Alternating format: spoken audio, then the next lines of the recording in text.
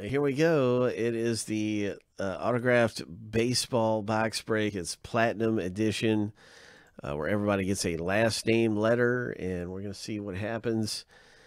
Bum, bum, bum, bum, bum. As everybody gets their letter, we're going to do some randoming. 7 times through for the owner name, 7 times through for the letters, and we'll see who gets which letter in the break. All right.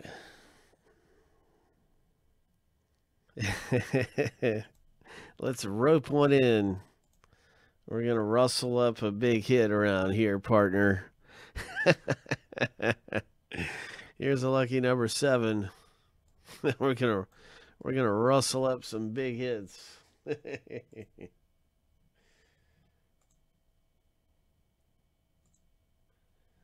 I hope somebody pulls down a monster. I want to see a Lou Gehrig.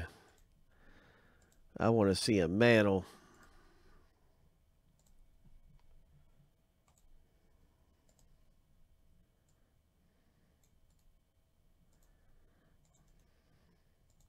Seven times through.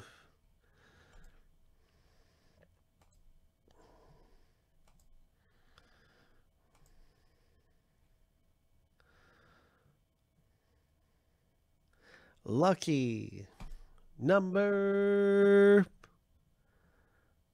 7. And there's our letter random.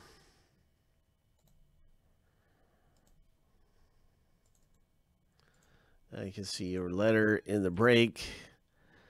And it's letter G for Gehrig, M for Mantle. All kinds of possibilities in here. Mariano Rivera for letter R owner. It could be something nice. And for any number of possibilities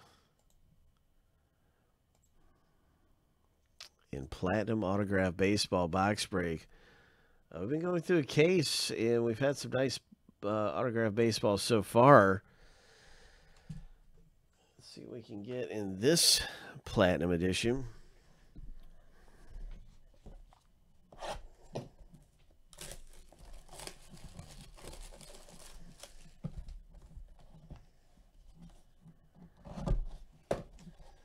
Bing, bang, boom. It's an autograph baseball.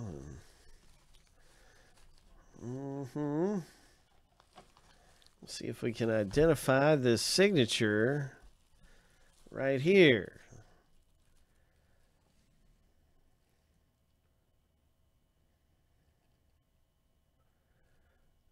All right, looks like we have a middle name or maybe a nickname. It's a Carlton Fisk, but it's not your normal Carlton Fisk type signature here. It looks like Pudge, Carlton Pudge Fisk. Ho! Ho! What do we have? That's a very interesting one to have there.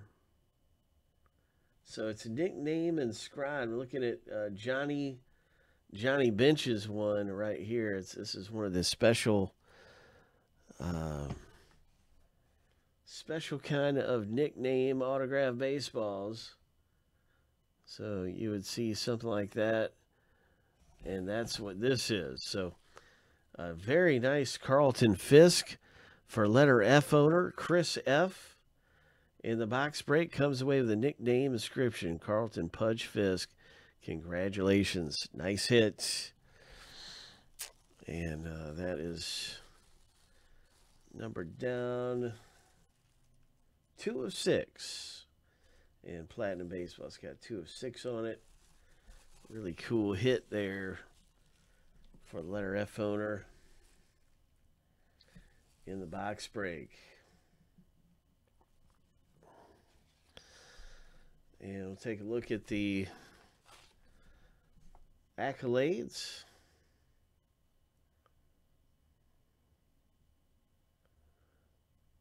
Yeah, he was a beast. He played for 4 decades. That is a lot of baseball. Catching for 4 decades. I don't know how those guys can do it. Being a catcher, being down low like that. That's a strenuous position to play.